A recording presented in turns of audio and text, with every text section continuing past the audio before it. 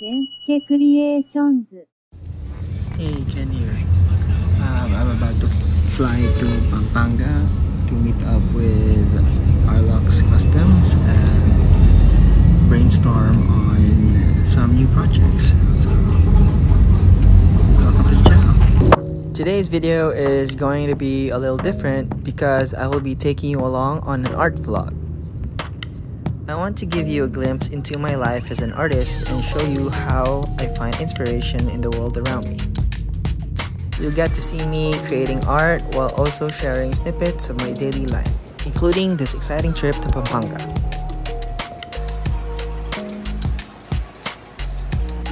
I can't wait to share my creative process and bring you along for the journey. So if you're ready, let's dive into a day in the life of an artist.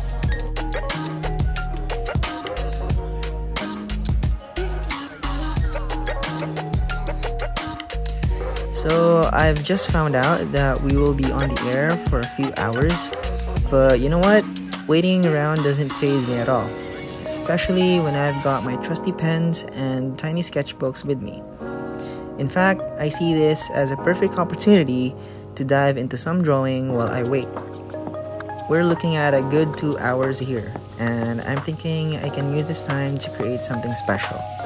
After all, being an artist means finding inspiration in everyday moments.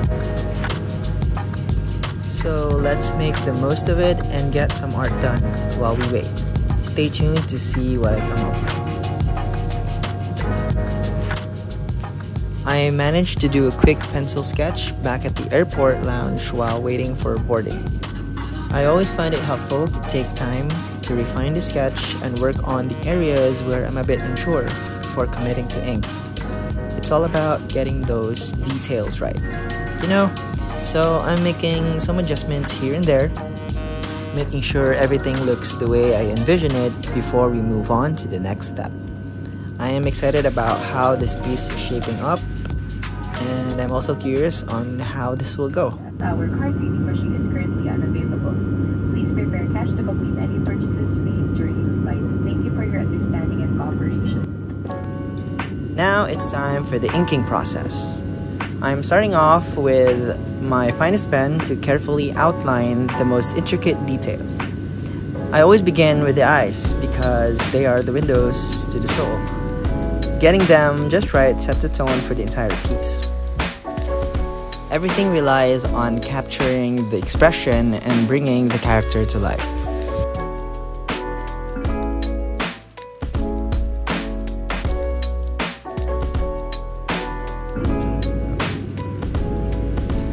As you work on your art, it's important to pay close attention to the shape of the face and use deliberate strokes to bring out the contours and features. When it comes to inking, remember to keep your hand steady and use your arm to guide the pen. Take your time and focus on smooth, controlled movements for precise results.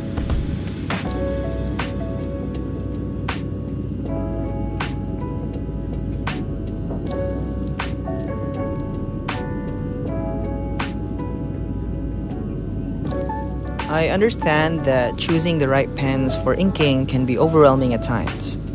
But don't worry, you're not alone. Many artists go through the same experience. It's totally fine to take your time and explore different options until you find what works best for you. One suggestion is to try technical pens with different nib sizes for varying effects. Just remember to have fun and enjoy the process. When it comes to inking, the pencil sketch acts as a roadmap guiding me as I carefully bring the illustrations to life with ink. It's like having a blueprint that helped me stay on track and ensure that the final artwork stays true to my vision. So, whether I'm outlining the finer details or defining the overall composition, the pencil sketch serves as an invaluable guide, helping me navigate the inking process with confidence and precision.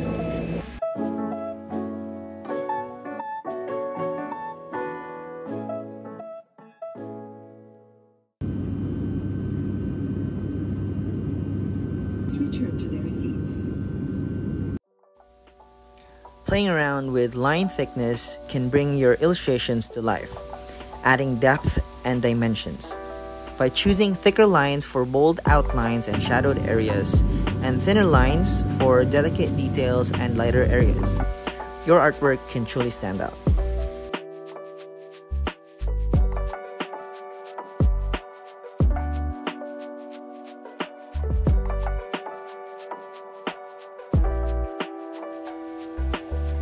By drawing lines with different thickness and direction, you can make your artwork look more lifelike and three-dimensional. It's really cool. These simple lines can add so much depth and details to your illustration, making them look more realistic and vibrant. It's amazing how such a small technique can make such a big difference, right?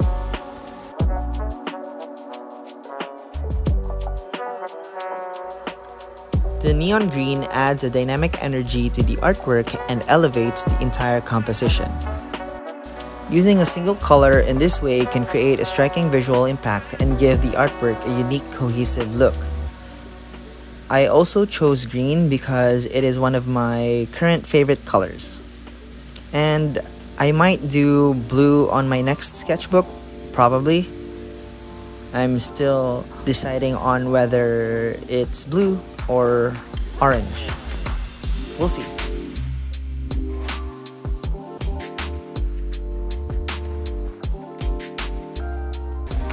As we put the final strokes on the artwork just in time for landing, we couldn't help but realize how time truly flies when you're immersed in your creative domain.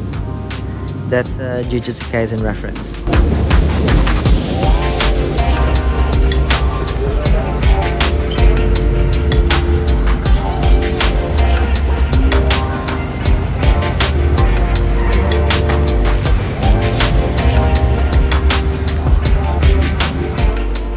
Met up with Thea from Rlux Customs and went straight to the mall to grab a cup of coffee and probably something to eat.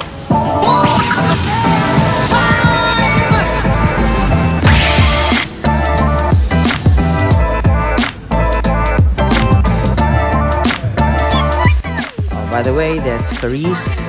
She is one of Kansuki Creations' project managers.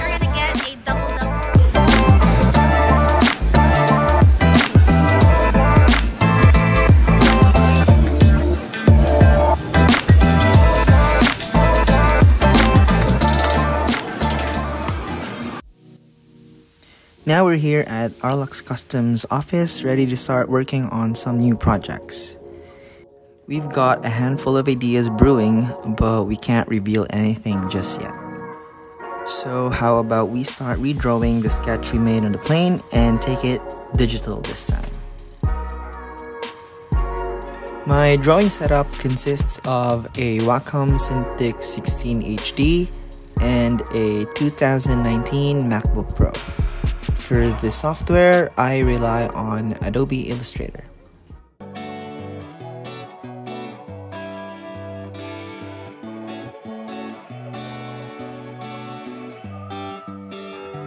Alright, let's begin. I whip out my sketchbook and push it to the side as we start redrawing it on the computer. Instead of just scanning it and retracing the lines, I like to keep it spontaneous and see if I can make the digital version even better than the original. This way, I can experiment with new ideas and see where they take me. When you create a drawing digitally, you have a lot of benefits that you don't get with traditional media. One of the biggest advantages is that you can undo and redo actions easily until you get the desired results. This means you can be super precise, which is tough to do with paper and pencil. Plus, you can adjust lines and shapes whenever you want, giving you a total control over your work. However, to get really good at digital drawing, you'll need to invest some serious time and practice into learning the software tools and how to use the drawing tablet. It's not easy, but with patience and dedication, you can become a pro. When it comes to digital art, You can't underestimate the importance of time and patience. Let me tell you about my own journey into digital art. I started back in 2009 with Adobe Illustrator, when tutorial videos were so scarce. I had to rely on trial and error, and I learned through my mistakes. It took me a while to become good at it, but I find the journey to be exciting every day. Remember that it takes time to master any craft, so don't get too discouraged if you're facing challenges right now. Keep pushing forward, stay curious, and don't ever give up. This may sound a bit cliche, but if you're committed to learning, you can achieve anything you set your mind to. Isn't it amazing that we live in an era where we have access to an abundance of knowledge and information thanks to the internet? I personally find it incredible and helpful that there are so many instructional videos available on various topics, from professional endeavors to hobbies. It's a fantastic resource that we should all make the most of. I truly believe that with dedication and practice, we can achieve remarkable growth in any area we choose. Speaking from personal experience, I've found out that continuously creating art has helped me to improve my skills and develop my unique style. What's even more incredible is that my creative journey has led me to connect with like-minded individuals who have played instrumental roles in my artistic development. Their guidance and support have been invaluable to me. Looking back, I'm amazed at the progress I've made and the opportunities that have come my way.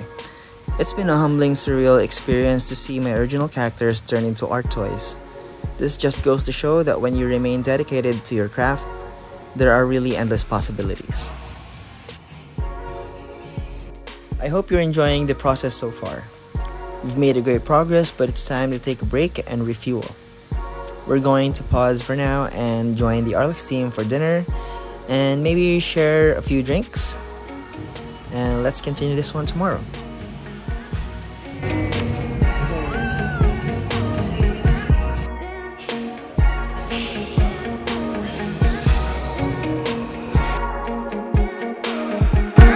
Getting coffee before we start the day.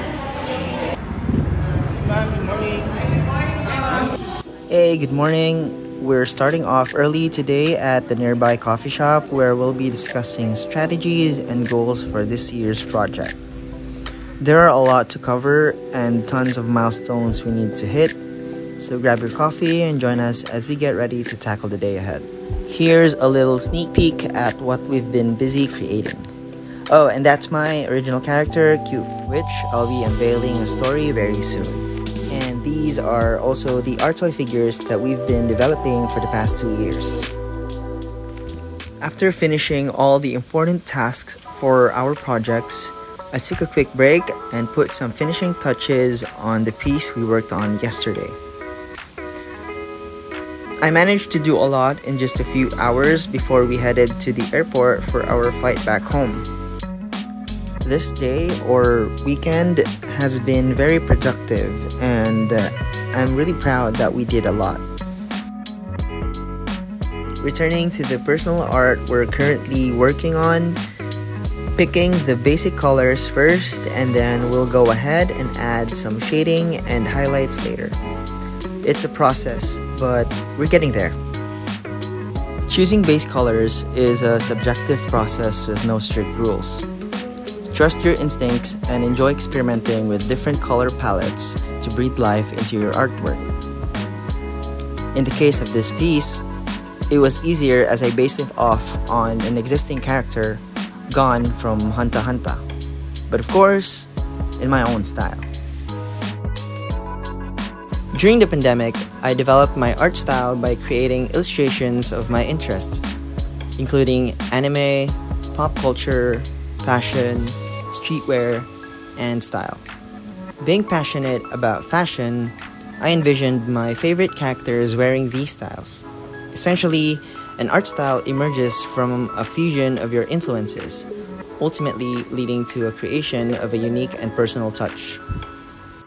Attempt to blend all your favorite interests in a single piece of art and observe where it takes you. While it may seem chaotic initially, over time, it will evolve as you hone your illustration skills.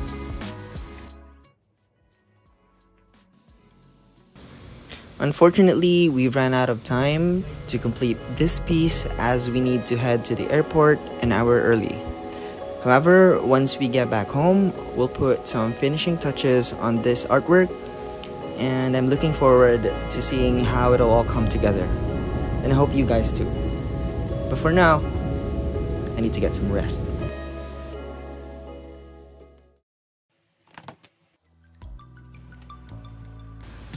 Today's the day we'll be wrapping up this artwork and finalizing all the details, including adding the Easter eggs, and let's not forget my logo. So sit back and enjoy the ride.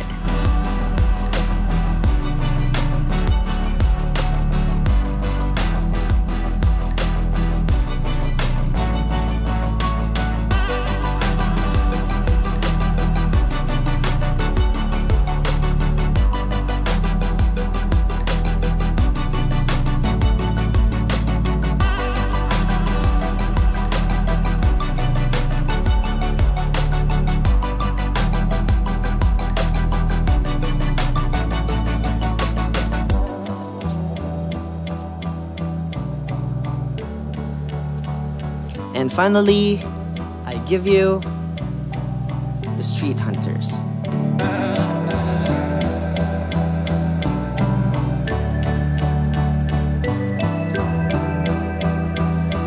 Thanks for watching. I'll see you next time.